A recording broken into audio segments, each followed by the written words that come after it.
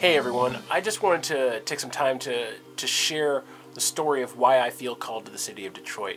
And the reason I want to do that is because when you say that you're called somewhere, there's normally one of two responses. There's kind of that raised eyebrow, like, are you crazy? Are you sure God's calling you to that? Or there's the response of, no questioning whatsoever, because when you say call, that's like the trump card. I feel called, God has called me, and you can't question God's calling.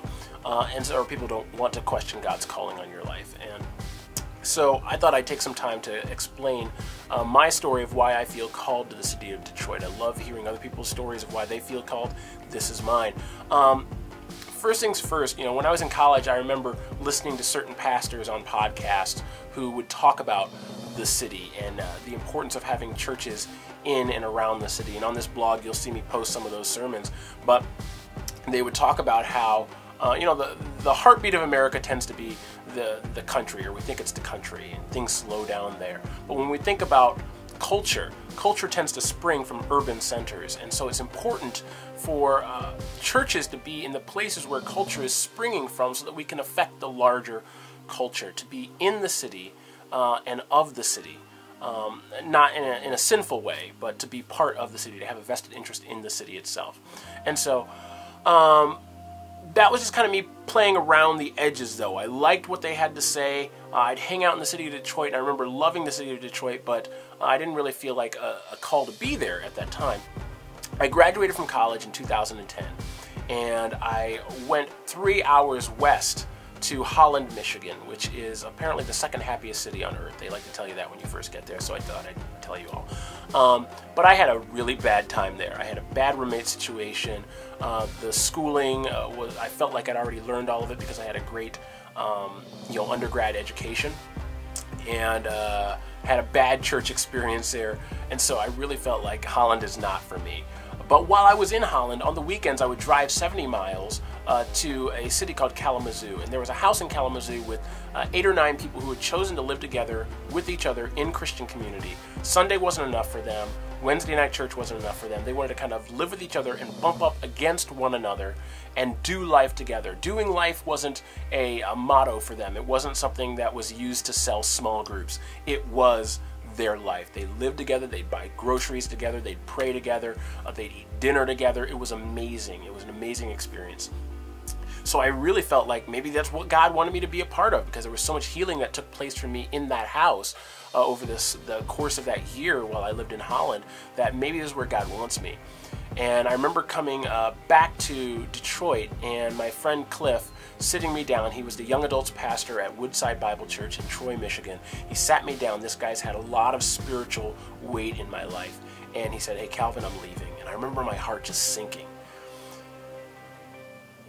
And he said, but I'm not leaving. I'm leaving to plant a church in the city of Detroit through Woodside, and I want you to be a part of it. And I remember if my heart sank, I remember my heart jumping after that.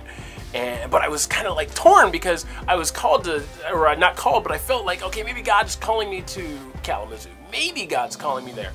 And I already had some stuff kind of in motion to move there and just kind of follow. I wasn't sure if God was calling me, but I was going to go.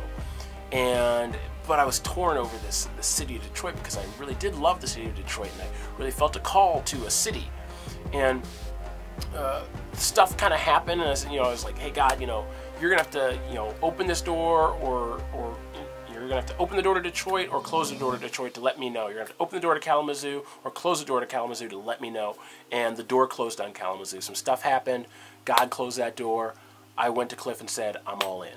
I'm all in. And I remember just kind of the look in his eye, like, you're all in? And I was like, I'm all in. And so, but part of the challenge is to actually not just be people who commute into the city, because right now I live in Warren, Michigan, which is about 20 minutes away, but not just to commute into the city, set up a cool worship service, and then head back to the safety of suburbia, but to actually move into the city, have a vested interest in the city, to pay the taxes in the city, to live in and amongst the people of the city, and be an urban missionary in that context. And so that's why I feel called to the city of Detroit, that I've been called to be a part of this church in Detroit that's not just a church that sets up and tears down, but a church that actually has a vested interest in the community that it's in. And so I feel called to move into the city. I don't know where I'll move. Hopefully in the next few weeks, I'm going to have some really cool conversations. I'll talk about that in some upcoming blogs. But I just wanted you guys to know that's the story of why I feel called. I welcome your questions. I welcome your prayers. I welcome your support. I'm going to start asking for money in the next few months.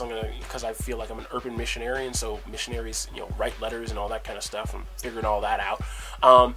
But that's my story. That's what God has called me to. It is crazy. It's costly. I'm going to lose a lot of stuff in the process, but it's what God has called me to, and it's worth the risk. It's worth going. God has said, "Come and follow," and so I'm going. I'm following, and I'm going to follow Him wherever He leads me. So anyway, thanks. That's my story. I'll talk to you guys later. Bye.